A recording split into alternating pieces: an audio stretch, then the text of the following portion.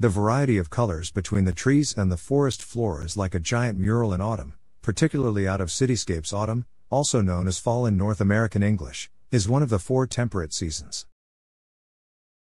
Outside the tropics, autumn marks the transition from summer to winter, in September or March. Autumn is the season when the duration of daylight becomes noticeably shorter and the temperature cools considerably.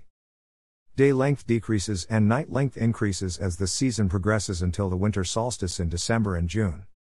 One of its main features in temperate climates is the striking change in color for the leaves of deciduous trees as they prepare to shed.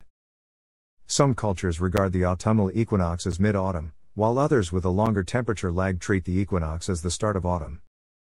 In the English-speaking world, autumn traditionally began with Lammas Day and ended around Halloween, the approximate midpoints between midsummer, the autumnal equinox, and midwinter. Meteorologists use a definition based on Gregorian calendar months. With autumn being September, October, and November in the Northern Hemisphere, and March, April, and May in the Southern Hemisphere. In North America, autumn traditionally starts with the September equinox and ends with the winter solstice. Popular culture in the United States associates Labor Day, the first Monday in September, as the end of summer and the start of autumn. Certain summer traditions, such as wearing white, are discouraged after that date. As daytime and nighttime temperatures decrease, trees change color and then shed their leaves. In traditional East Asian solar term, autumn starts on or around 8th of August and ends on or about 7th of November. In Ireland, the autumn months according to the National Meteorological Service, Met Éireann, are September, October, and November. However, according to the Irish calendar, which is based on ancient Gaelic traditions, autumn lasts throughout the months of August, September, and October, or possibly a few days later, depending on tradition. In the Irish language, September is known as Mean Foamhair and October as Geria Foamhair. Persians celebrate the beginning of the autumn as Mayregan to honor Mithra. Autumnal seen with yellow, orange and red leaves on trees and fallen on the ground. The word autumn is derived from Latin autumnus. Archaic autumnus, possibly from the ancient Etruscan root autu, and has within it connotations of the passing of the year. Alternative etymologies include Proto-Indo-European H3 or H2 sos. After the Greek era, the word continued to be used as the Old French word automne or automne in Middle English, and was later normalized to the original Latin. In the medieval period, there are rare examples of its use as early as the 12th century, but by the 16th century, it was in common use. Before the 16th century, harvest was the term usually used to refer to the season, as it is common in other West Germanic languages to this day. However, as more people gradually moved from working the land to living in towns, the word harvest lost its reference to the time of year and came to refer only to the actual activity of reaping. And autumn, as well as fall, began to replace it as a reference to the season. The alternative word fall for the season traces its origins to Old Germanic languages. The exact derivation is unclear, with the Old English fiel or fielan and the Old Norse fall all being possible candidates. However, these words all have the meaning to fall from a height and are clearly derived either from a common root or from each other. The term came to denote the season in 16th century England, a contraction of Middle English expressions like fall of the leaf and fall of the year. Compare the origin of spring from spring of the leaf and spring of the year. During the 17th century, English emigration to the British colonies in North America was at its peak, and the new settlers took the English language with them. While the term fall gradually became nearly obsolete in Britain, it became the more common term in North America. The name back-end, a once common name for the season in northern England, has today been largely replaced by the name autumn. Association with the transition from warm to cold weather, and its related status as the season of the primary harvest, has dominated its themes and popular images. In Western cultures, personifications of autumn are usually pretty, well-fed females adorned with fruits, vegetables and grains that ripen at this time. Many cultures feature autumnal harvest festivals, often the most important on their calendars. Still extant echoes of these celebrations are found in the autumn Thanksgiving holiday of the United States and Canada, and the Jewish Sukkot holiday with its roots as a full moon harvest festival of tabernacles.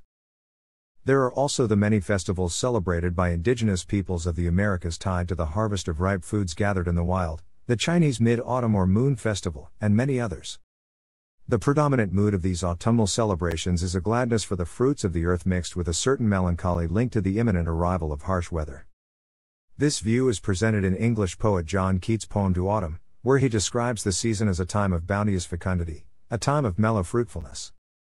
In North America, while most foods are harvested during the autumn, foods usually associated with the season include pumpkins and apples, which are used to make the seasonal beverage apple cider.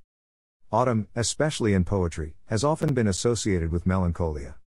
The possibilities and opportunities of summer are gone, and the chill of winter is on the horizon. Skies turn gray, the amount of usable daylight drops rapidly, and many people turn inward, both physically and mentally. It has been referred to as an unhealthy season. Similar examples may be found in Irish poet W.B. Yeats' poem The Wild Swans at Coole, where the maturing season that the poet observes symbolically represents his own aging self.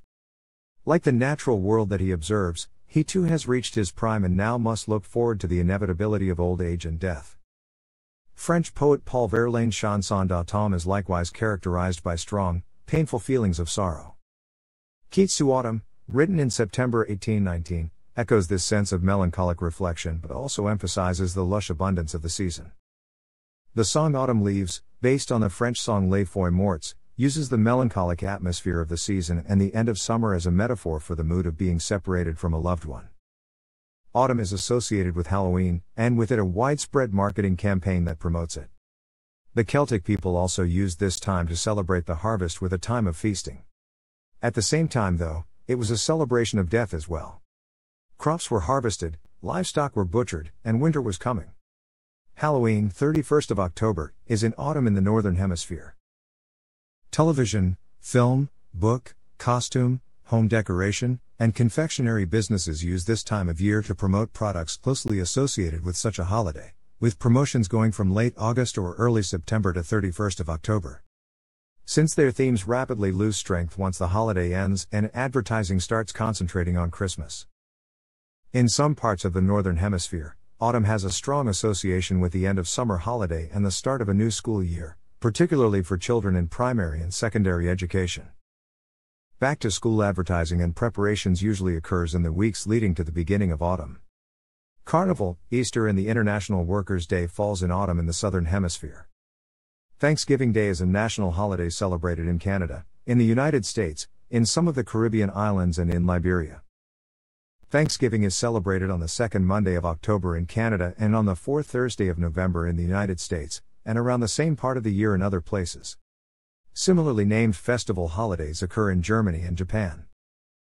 Television stations and networks, particularly in North America, traditionally begin their regular seasons in their autumn, with new series and new episodes of existing series debuting mostly during late September or early October.